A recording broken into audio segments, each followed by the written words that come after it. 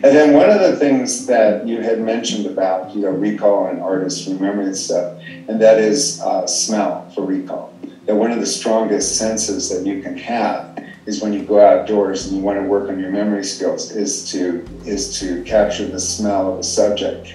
And then when you try to recall the smell, you actually can flood the brain better with images.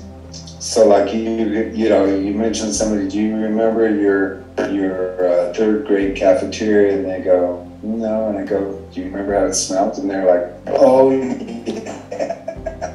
yeah. There's just certain things. Do you remember your third grade cafeteria smell? That combination of hamburger and ammonia, it's like, okay, I can put me right to that spot. And so you want to try to, as one of the things is just a trigger memory. So anyway, so those are just notes that I had where you were talking. Great, those are good. Those are good. I'll flesh that out. Fabulous.